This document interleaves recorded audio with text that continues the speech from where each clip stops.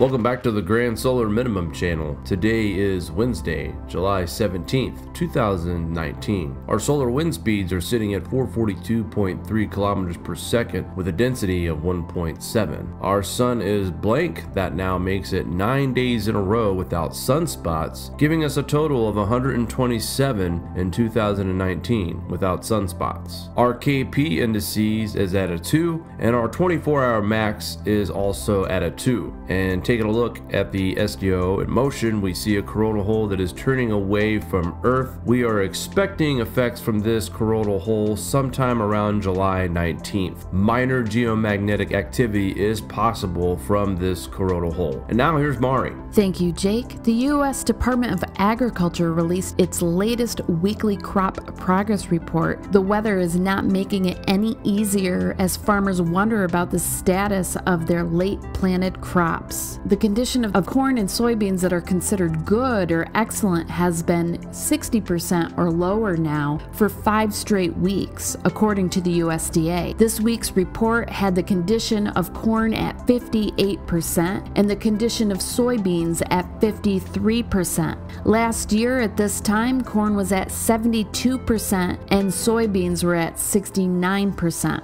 Extended rain and flooding during much of the planting season has made for a difficult year for the U.S. farmers. Many farmers we speak to have been farming for 30 years or more, with some over 50 years of experience, and everyone says they have never seen a year like this. In some parts, our farms are flooded out, while other farms are drying out with localized heat waves. Next week, it's possible the good to excellent corn conditions might drop below 55%. There are more becoming aware of the food shortage crisis. Michael Snyder wrote an article yesterday about the signs going up in stores nationwide. It's good to see this topic get more exposure. He states, sadly, the economic law of supply and demand is going to continue to push prices higher. The tighter the food supplies become, the higher the prices will go. Since the mainstream media is being completely silent about this, many people on social media don't have much information to go on. Speculation is rampant and many are fearing the worst. U.S. farmers have been suffering with endless rain and flooding in the middle of the country.